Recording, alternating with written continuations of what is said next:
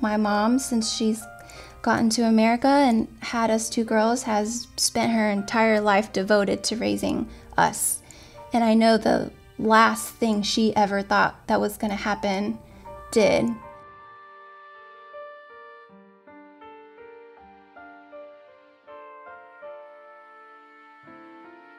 Breaking news, he raped and brutally beat a high school senior as she dropped off a book at the Bloomingdale library. My sister is the most responsible person, and she had to return that book to the library because she didn't want it to be past due.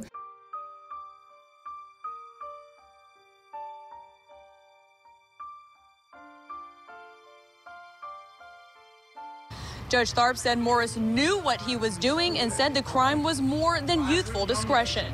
Queena's family was in court today, and while happy with the life sentence, their outcome will never change. It's not a joyous moment in any sense for us.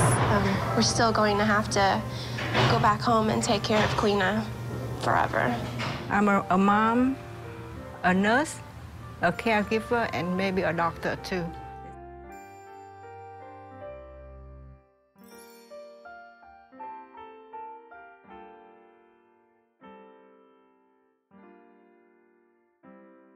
Emotional day as a young Tampa Bay survivor takes her first steps in 9 years. She's always smiling. And the crazy thing is that it's one of her best abilities, and the ability she did not lose was the ability to stay positive and to be joyful and to smile.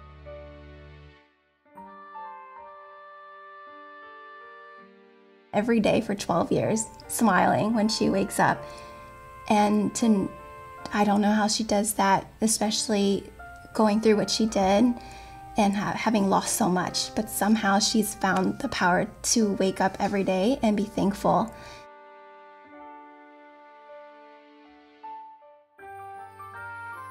She just went through so much pain and suffering, and now she's inspiring so many people.